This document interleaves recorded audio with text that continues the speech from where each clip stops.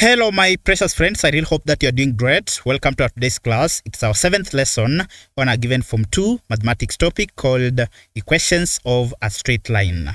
So we are looking at our 5th example, which is a past cases question tested in 2019, paper 1, question number 18. So part A of the question reads that a line L1 passes through the points at 3, 3 and 5, 7. So we are required to find the equation of L1 in the form y is equals to mx plus c, where m and c are constants. So we start by looking at part A of the question. So we are given the points 3, then of course comma 3. So I'll let the first point, this one to be x1, then this to be y1. Then I'm also given the second point as 5, then of course comma 7. So this will be my x2, then this will be y2. So they want me to find the equation of the line L1. To get the equation, we need at least 1 point and the gradient of that particular line. Therefore, the first thing, I'm going to start by getting the gradient of the line, L1. Of course, we know that gradient is given by a change in y, which is y2 minus y1, divided by change in x, which is x2 minus x1. Therefore, if I substitute the values, the gradient for the line L1 will be my y2, of course, is positive 7, minus my y1 is positive 3, divided by my x2 is positive 5, then minus my x1, of course, is positive 3. So this will give me 7 minus 3, I'll get positive 4, 5 minus 3, I'll get positive 2, 4 divided by 2, I'll get a positive 2 as the gradient of this particular line. Now, having found the gradient, I'll use with one of the points. Let me pick the first point, which is 3, then comma 3. I also pick a general point, x, y, so that I can use this particular 2 to find the equation of the line x, that is L1. So this will be my x1, then this will be y1, this will be x2, then this will be y2. Therefore, to get the equation of the line L1, we are going to have the following. So we know that the gradient of the line L1 must be given by y2 minus y1 divided by x2, then of course minus x1. So the gradient of L1, we got it as positive 2. Therefore, we'll have 2 being equal to my y2, of course, is y, that is from this particular point, minus my y1 is positive 3, then divided by my x2 is x, then minus my x1 is a positive 3. So I'll make this a fraction, then of course I perform cross multiplication, so that x minus 3 will multiply with 2, then 1 will multiply with y minus 3. So I'm gonna end up with the following. So I'll have a positive 2, then into bracket x minus 3 being equal to positive 1 into bracket y minus 3. If I open brackets, I'll have 2 times x, I'll get positive 2x, then minus 2 by negative 3, I'll get negative 6 being equal to 1 times y, I'll get y, minus 1 times negative 3, I'll get negative 3. Then I'll take negative 3 towards the left hand side. So I'll end up with 2x, then minus 6, then plus 3 being equal to y. So this will give me 2x, negative 6 plus 3, I'll get negative 3 being equal to y. So remember, I'm required to leave my answer in the general form, which is y is equals mx plus c. Therefore, for me to achieve that, I'll simply rewrite this equation.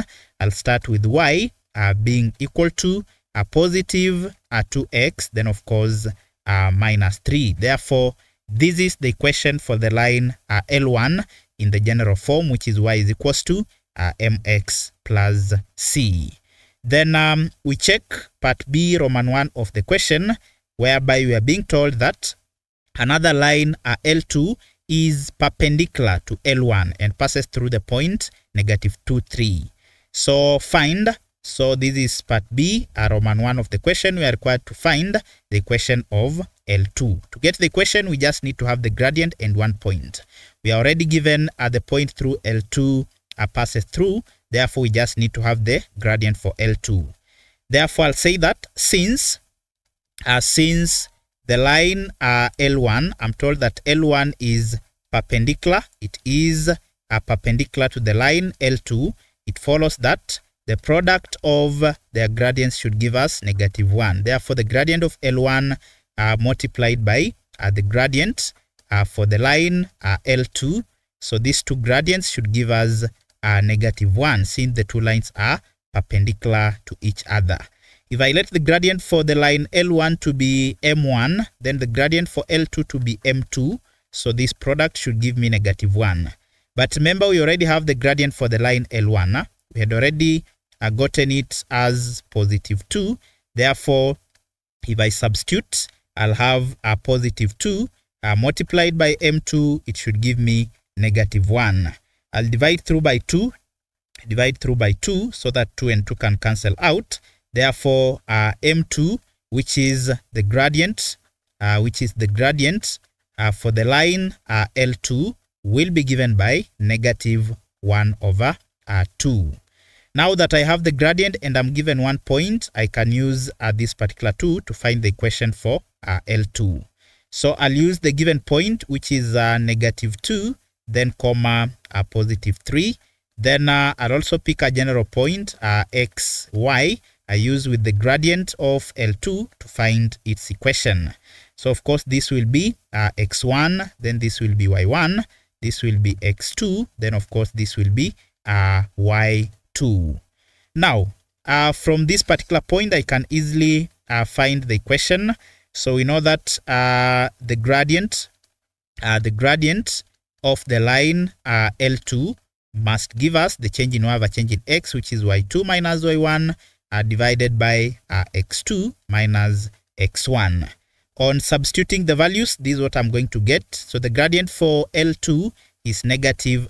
So I'll have -1/2 being equal to my y2, of course, is y, then minus my y1 is +3, then divided by x2 is simply x, then minus x1 is -2. So this will give me -1 divided by 2 being equal to y minus 3, then the whole thing divided by x. Negative will give me a +2. On cross multiplication, of course, this will multiply with -1, then 2 will multiply with the other value. So that we are going to end up with the following: -1, then into brackets x, then of course plus 2, being equal to a +2 into y minus 3. So this will be negative x, then -1 times +2, I'll get a -2 being equal to 2y, then of course minus 6. So I'll take -6 towards the left hand side. So I'll end up with -x, then minus 2. So of course, when -6 crosses equal sign, it becomes a +6 being equal to 2y. So this will give me -x, then -2 plus 6. I'm going to get a +4 being equal to 2y. Then let me separate my working with this particular straight line here. So the aim was to get the equation for the line L2, which is perpendicular to the line L1. So this one I can rearrange it as 2y being equal to -x, then of course plus 4. Then I'll divide through by 2, I divide through by 2, I divide through by 2, so that 2 and 2 can cancel out. Therefore, y will be equal to, so here the coefficient is just -1. So this will be -1/2x, then plus 4 divided by 2, I'll get a +2. Therefore, this is the equation for the line L2. Then I move to B Roman 2 of the question. So in B Roman 2, I'm being told to find the x-intercept of the line L2. Now we know that at the x-intercept, so we'll say that at the x-intercept, at the x-intercept, we know that the value of y is always equal to 0. Remember, x-intercept is just a point where the line cuts the x-axis. Therefore, at the point where the line L2 is going to cut the x-axis, the coordinate of y must be equal to 0. Therefore, the equation for L2, which was this equation here, it was y is equals to negative a half x, then of course plus 2. I'll just substitute. Where I have y, I substitute with 0. So this will be 0 being equal to negative a half x, then of course plus 2. So I can rearrange this. I'll take this to the left hand side so that I have positive a half x being equal to 2. So I multiply through by 2. I also multiply through by 2 so that 2 and 2 can cancel out. Therefore, x will be equal to 2 by 2. I'll get a positive 4. So this is what we are calling the x-intercept. So this is the x-intercept, of the line L2, or a point through which the line L2 is going to cut the x-axis. Then we move to part C of the question. So in part C, we are being told that determine the point of intersection of the line L1 and L2. So we know that. So we'll say that at the point of intersection, the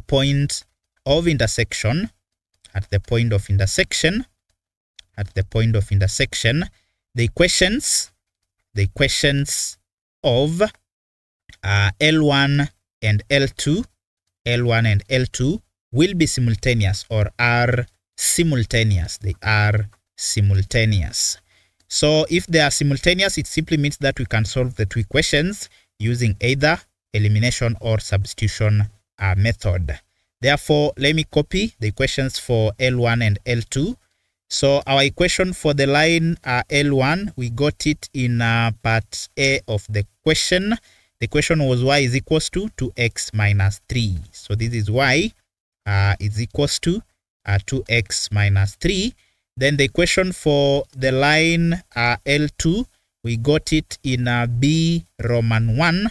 The equation was y is equals to negative a half x, then plus 2. So y is equals to negative a half x, then plus 2. Negative a half x plus 2. Therefore, let me use a substitution method because it's easier to work with for this particular kind of a question. Because I already have y being made the subject. Therefore, I'll just say substituting L1 in L2, I'm gonna have the following. So this was the equation L2. So where I have y, I'm going to substitute with 2x minus 3. Therefore, I'll simply have 2x minus 3 being equal to L2, since both equations are equivalent to y. So this will be negative a half x, then of course plus 2. What I've just done, where I have y, I've substituted with this one here, so that I end up with 2x minus 3 being equal to negative a half x, then plus 2. Therefore, I'll collect the like terms together. So let me take 3 towards the right hand side. Then I take negative a half towards the left hand side. So I'll end up with 2x. Then of course, if negative a half cross equal sign, it becomes a positive a half x being equal to, on the right hand side, I'm having a positive 2, then with a positive 3. So this is 2x plus a half x is equals to a positive 2, then plus 3. Then of course, from this particular point, this is what I'm gonna get.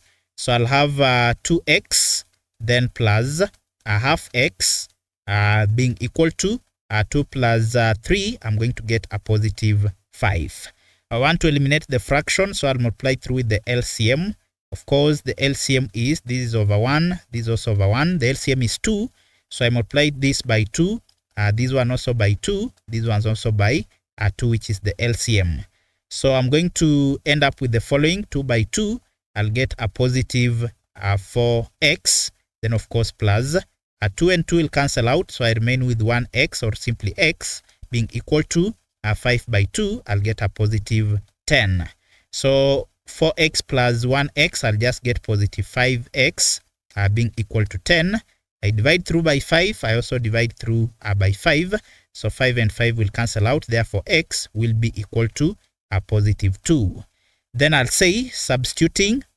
I also want to get the value of y. So I'll say substituting x is equals to 2 in equation 1, which was our equation, that is equation 1. I'm going to get the following. So if I substitute, remember equation 1 was given by the following. This was our first equation. It was y is equals to 2x minus 3.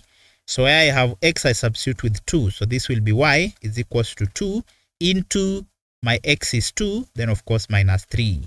So this will be 2 by 2, I'll get 4, then minus 3, which is equals to positive 1. Therefore, the point of intersection, the point of intersection of L1 and L2 will be given by the following. Of course, the point of intersection is always given by x, then comma y, which will be given by our x coordinate is positive 2, whereas the y coordinate is positive 1. Therefore, the point of intersection of these two lines is 2, 1. Thank you very much for accompanying me until the end of this particular lesson. I do not take it for granted. In case you are new to the channel, kindly hit the subscribe button and also turn on the notification bell so that whenever I upload a new video, you'll get notified. Until next time, this is Kind Tuition Academy. Thank you very much.